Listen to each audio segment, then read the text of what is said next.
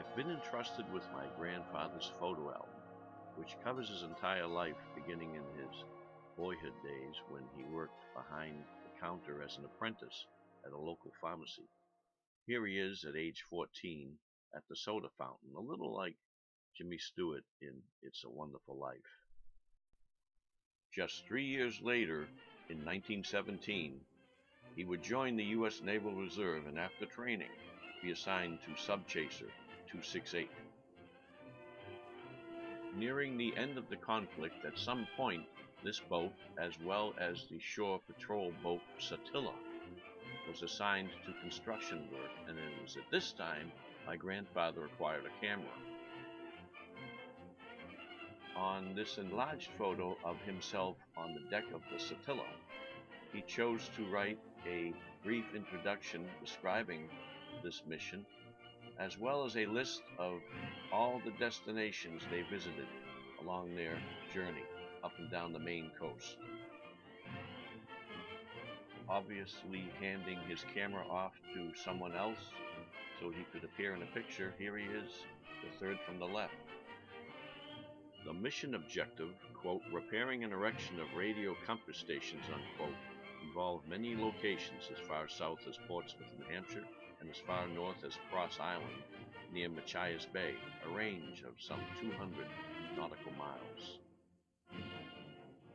So SC-268 and SP-687 joined forces for this Naval Communications Infrastructure mission. The shore patrol boat had been in this region for some time, as documented in these official naval photographs. It was not uncommon for the Navy to press civilian ships into service. Such was the case with the shore patrol boat, which began its life as a yacht. In similar tradition, the boys of SC-268 would secure the services of a local runabout named the Bertha.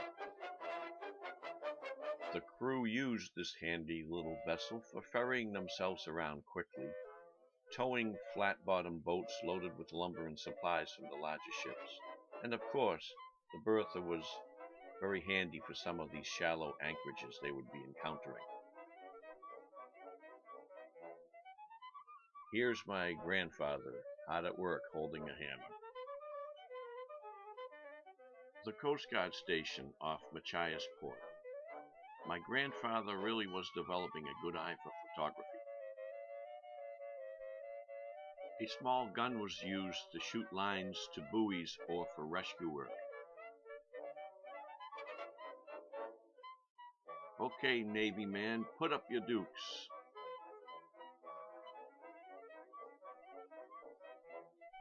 Our charming Sub Chaser boys, of course, started making many friends.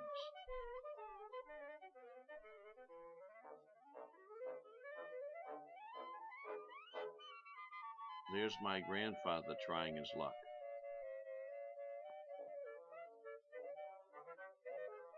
The good ship Bertha would soon be playing a role in this active social life. The list of lady friend acquaintances was growing fast. I believe my grandfather was quite smitten with this young lady, as the caption reads, Beautiful Virginia Gilson. There she is, behind my grandfather at the wheel on the Bertha. And then he allows her to take the wheel.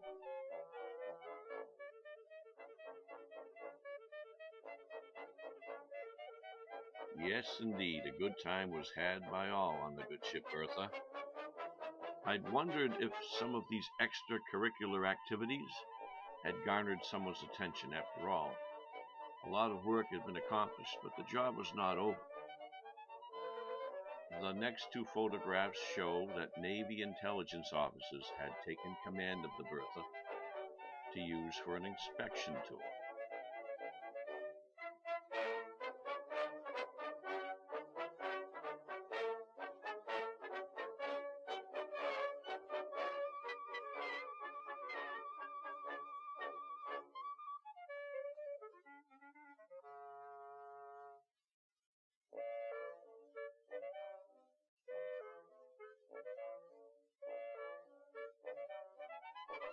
Here's a nice snapshot of Booth Bay, and while there my grandfather got a nice snapshot of a ship launching.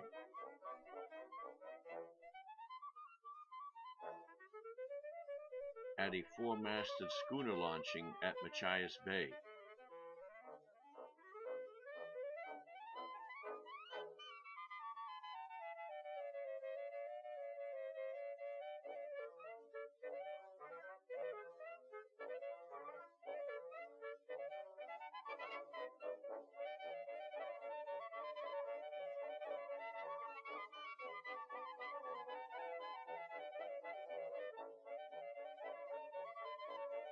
One of several picture postcards in the album. This is the Victory Parade in Portland, Maine. The lighthouse keeper on Monhegan Island and his son. The lookout on Monhegan Island. Rough seas on board the deck of the Satilla.